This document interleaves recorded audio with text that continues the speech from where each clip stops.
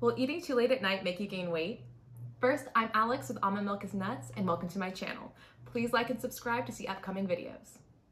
Clients often ask me, Alex, what time should I stop eating? Is it too late to eat bread after 7 p.m.? And the answer is no, bread does not magically become more fatty after 7 p.m. Your body does, however, know how active you've been during the day and also what you've eaten throughout the day. So say you woke up and you weren't very hungry, so you skip breakfast, and then by the time you got to lunch, you're starving. So you have a pretty solid lunch. And then dinner time rolls around, and since you had that large lunch, you're not very hungry, so you kind of have a small thing for dinner or a snack. Then 9 o'clock rolls around, and you really haven't eaten since 1. You're starving, but you're going to bed at 10. What should you do? So the answer is have something small, maybe some whole wheat toast with peanut butter.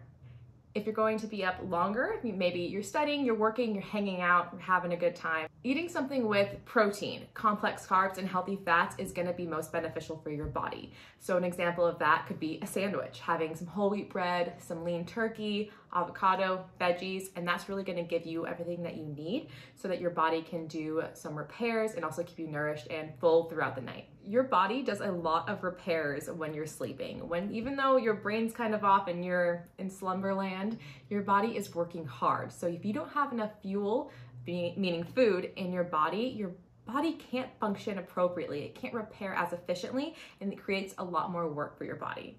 When you're sleeping, your body works hard to repair organs, muscles, and so many other cells. It also releases hormones to strengthen your immune system and circulate throughout your bloodstream.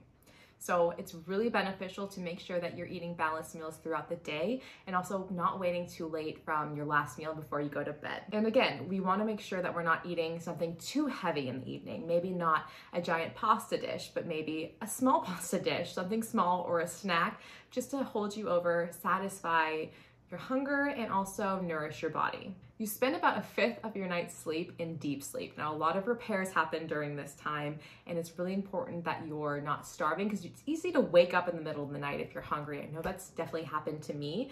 Feeling hungry, you don't get great sleep. Sometimes you have crazy dreams, things get wild, but you want to make sure that you have enough food in your system so that you do have a good sleep and you wake up feeling rested and not groggy and tired and sluggish. It really helps to set you up for a good day, and I know we can all use that. It's best to have moderate meals throughout the day. A nice breakfast, a nice lunch, a nice dinner, snacks throughout, and that'll keep your energy more stable and also help with weight loss. Back to the question of what time should I stop eating? So the rule of thumb I tell my clients is to have your last meal or a snack about an hour before you go to bed. So if you go to bed at say 10 o'clock, it's 9, you're still hungry, have something small. But if you're gonna be up for longer, if you have some work to do, you're really into your favorite show, you're hanging out with friends, and you're hungry, honor your hunger.